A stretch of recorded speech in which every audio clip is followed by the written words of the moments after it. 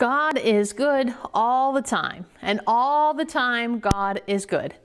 Thank you for joining us for our online worship for the Duke Center and Rue United Methodist Churches. I'm Pastor Beth Rossler, and today I'm recording in front of one of the stained glass windows at the Rue United Methodist Church. As we begin, I just wanted to offer to anyone who would like me to bring you communion, please let me know, and I'll be glad that as we extend the table on those first Sundays of the month to be able to come and share with you at your home. Also, we'll have a new Bible study beginning soon. Watch for details, as there'll be both a daytime option and an evening option. We're beginning to wrap up our study on when we pray like Jesus, and we only have another week or two to go. As we begin, I wanted to share a thought from a TikTok video. I know, a strange place to be able to find a sermon illustration, but I wanted to start with what I had found.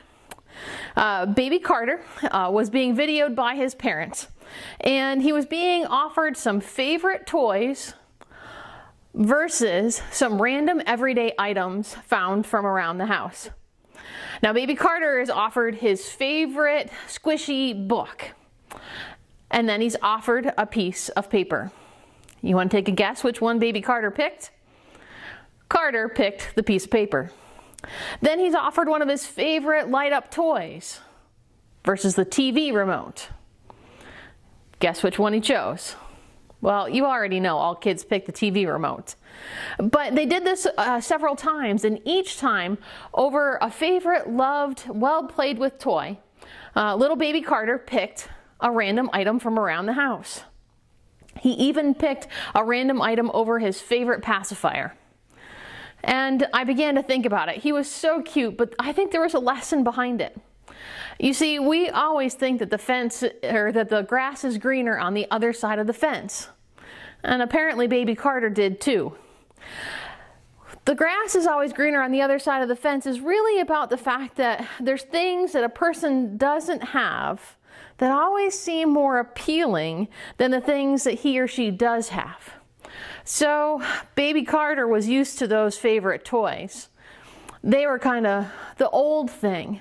But what he was being offered in pieces of paper, remotes, and other things from around the house was something that he didn't normally have. And so the grass was always greener, and so he was going to pick those new and different things, those things that seemed more intriguing. You know, we see a lot of kids who are really excited about the next new gaming system, or teenagers and adults who are excited about the next new phone. In fact, they'll wait for hours and stand in line to be able to get the newest thing right when it comes out.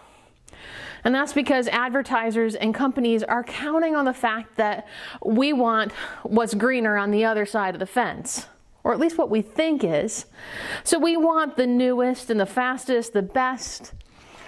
But what we seem to forget is that oftentimes what we do have, what's already familiar, is already a green place. It's already a green pasture. In Psalm 23, we're told that the shepherd will make us lie down in green pastures. You know, it's the shepherd who's in charge of defining and finding us what those green pastures look like. If the shepherd leads us to this place, we don't have to go look over there. We can just be where the shepherd has led us.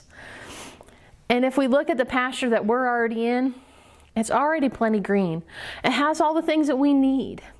It might not be the newest and latest things, but it is green, and it is and does have all that we need. So don't get too caught up in thinking about what everybody else has or whatever the newest and best is. Be reminded that the pastures that we're in right now can also be seen as pretty green. We're still looking at Psalm 23, and so here are the words in this Psalm of David.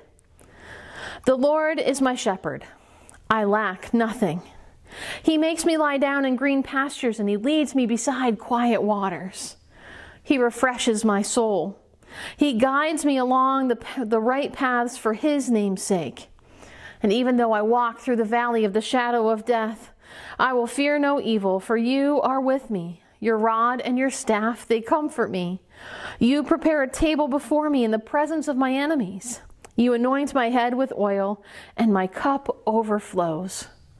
Surely your goodness and love will follow me all the days of my life, and I will dwell in the house of the Lord forever. Amen.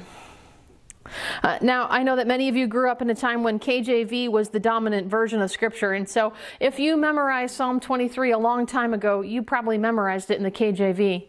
Well, I grew up in a time when there were lots of different versions of Scripture coming out, lots of different translations, and so I apologize in advance if I sometimes kind of mix and match some of those versions and translations into my own compiled Psalm 23.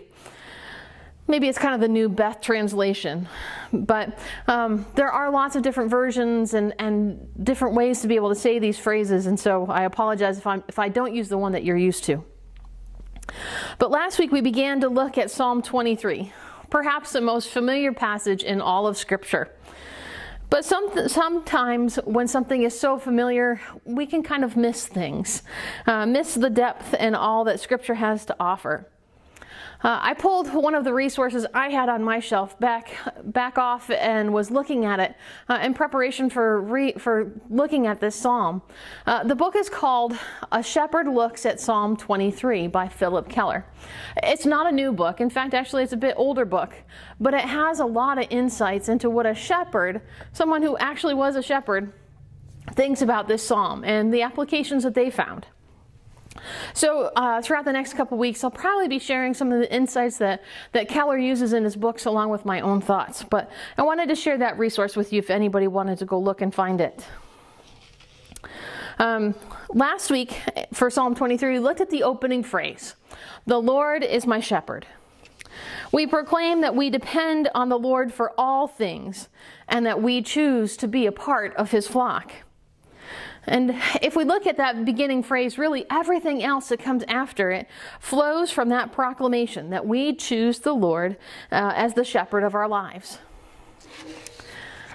And so the next verse I want to look at is, "I shall not be in want." Our family are pretty avid shoppers on Amazon. No, please don't judge. We often spend some time browsing through Amazon and add items that we might want to our shopping cart. So last night I took a real quick look, and my shopping cart had 18 items, but we also had 578 items saved for later, plus each of us in our family has a wish list. What I wish this passage meant was that every item in my Amazon wish list, cart, and even my save for later could magically be mine. I mean, if those are the things that I want, then why can't I have them? Well, we know that that's not really what the Scripture is telling us. David, when he wrote this, was writing as someone who had been a shepherd. And I certainly don't think that David had every material or physical want provided for him as a shepherd. He was part of a big family and was spending his time out in the fields with the sheep. So I don't really think that's what David is referring to when he says we shall not want. And nowhere in the Bible does God promise that there would be prosperity and riches for everyone. In fact, Jesus tells the rich young ruler that he should go and sell everything that he has and give it to the poor before he goes to follow Jesus. So we know that more stuff isn't the answer to not being in want. And even the richest men and women would tell you that they crave more than money in their bank account. So wants and material things aren't the answer. So what does David mean? Well, the New Living Translation says, "I have all that I need." Now, of course, there's a big difference between needs and wants. But what the shepherd provides the sheep is what they need. And the rest of the psalm assures us that their needs, their food, their water, protection, correction, are all being met. And so they can be content in a good shepherd's care. In John chapter 10, we read that Jesus said, "I have come that they may have life and have it to the full. I am the good shepherd, and the good shepherd lays down his life for the sheep." So a good shepherd will give all that they have to provide and care for the sheep. And a shepherd loves his flock so much that he would sacrifice his own life for them. So with a love like that, with a love that loves so much that it would give up its own life, we can trust that we can be utterly content in Jesus' care for us, knowing it's the best care that we can get, but also being assured that Jesus will meet our needs. The next phrase in Psalm 23 is, "He makes me lie down in green pastures." This is where the book A Shepherd Looks at Psalm 23 was helpful, because Philip Keller, the previous shepherd, wrote in his book that sheep will not lie down unless there's 4 conditions that are met. The sheep need to be free from fear, free from tension, aggravation, and hunger. And the shepherd is responsible for managing the conditions for the sheep so that they can find the rest that they need, so that those 4 things that they need are met. Otherwise, a flock that's restless, discontented, always agitated and disturbed doesn't do well. And then the same is true for people. Sheep are actually very timid creatures. They can actually be easily spooked, and so even a stray rabbit that jumps out of the brush can cause an entire flock of sheep to stampede. You see, a sheep's only real defense is to be able to run away. And so as long as there's even a suspicion of danger, a sheep won't lay down, because then it can't get up and run away fast enough. It feels defenseless. So how do you keep a sheep from being afraid? The presence of the shepherd will calm the sheep and allow them to be free from fear enough to be able to rest. In our lives, we live lives with a lot of uncertainty. We never know what could be around the next corner, but we can be assured that our shepherd is nearby. There's nothing like Christ's presence to assure us that we can face the unknown, because Christ's presence brings peace that can allow us to rest as well. The presence of the shepherd also serves to allay the sheep's worries about any tensions between other sheep. You see, sometimes some of the more dominant and older sheep would bully the younger and weaker sheep. And so the only way to prevent that was to be aware of what was going on with the sheep, but also to be able to come and be with the sheep. Because if the shepherd arrived, it would take their focus off of each other and allow them to focus just on the shepherd. Sounds like a good plan for us as well. And then the sheep had another thing that they needed to have. They needed to be free from being aggravated by pests like ticks and flies. And so when they were aggravated by those sorts of things, then they would be on their feet stamping and shaking their heads looking for relief. I know some of you have 4-legged creatures like we do at our house. And I can tell you that as soon as one of our pets gets fleas, everybody notices. We have one dog that we nicknamed Moaning Myrtle because, well, she likes to whine and to moan, and so you know something is wrong. And then accompanied by the itching, we know that it's time to replace their flea collars. And if you can think about how quickly a few fleas can make their lives miserable, the same is true for sheep. And the solution is the same for sheep as it is for our 4-legged critters at home. They just need some medication and some prevention in order to keep them healthy and happy. You know, humans too get bugged pretty easily. Something can get underneath our skin and drive us nuts as well. So what's the solution for us? We're not putting on flea collars, I know, but we can put on the presence of the Holy Spirit. We can ask God to be able to help us. We have a peace that passes all understanding available to us, and we can be restored and refreshed by the Spirit flowing through us. And so that can help us to stay healthy and happy and restore our souls even when things bug us. And then lastly, sheep won't lie down if they're hungry. So, of course, the shepherd provides good pastures for them.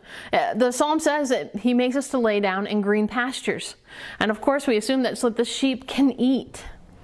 But most sheep live in places that don't naturally come with lush green meadows.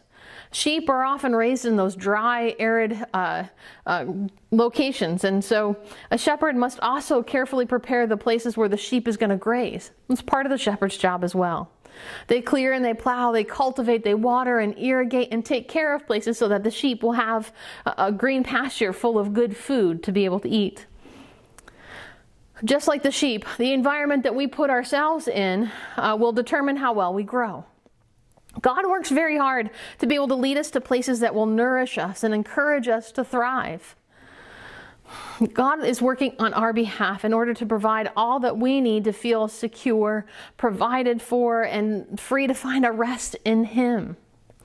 He makes those green pastures for us to lie down in, and His presence allows us to focus on Him despite the other distractions in life.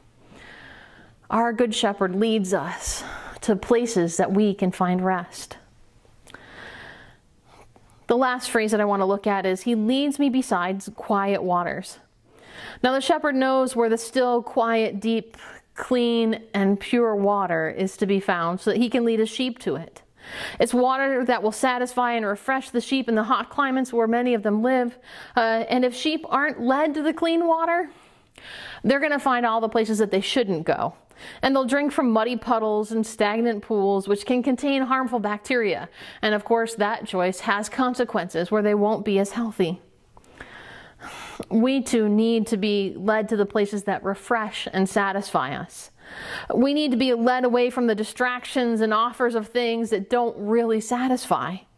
And God knows how we are most tempted and distracted, and so He tries to lead us away from those things.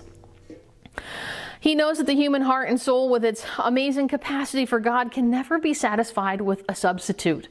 And a lot of those distractions are substitutes for the real thing. Blaise Pascal, the old theologian, is often quoted as saying this, that there's a God-shaped hole in the heart of every man which cannot be satisfied by any created thing, but only by God the Creator, made known through Jesus Christ. We're always free to choose, but we want to find the real thing that fills and satisfies our souls, that fills that hole that was made to be filled by God. When we're led by the shepherd, we trust that He will lead us not just to quiet, still waters, but to the living water that really and truly refreshes our souls. When we allow the shepherd to be able to lead us, when we say that the Lord is my shepherd and we allow Him to lead us to into the places that He wants us to, He makes a way for us to find contentment, even when it's not about stuff. To find real contentment in having our needs met. He allows us to find rest, and He refreshes our souls. There are so very many things that can lead us away from the shepherd's path, but it's important to continue to listen for the voice of the shepherd and to be able to follow, so we find our green pastures and our quiet waters. Lord, I pray that this week we would find our rest in You, that the things that keep us awake and anxious and worried would be taken care of because of Your presence. Lord, I ask that You lead us and guide us to the places where we can best grow and help us to find that refreshing that we need. In Jesus' name, amen. May your week be filled with the blessings of the Father, the Son, and the Holy Spirit. Amen.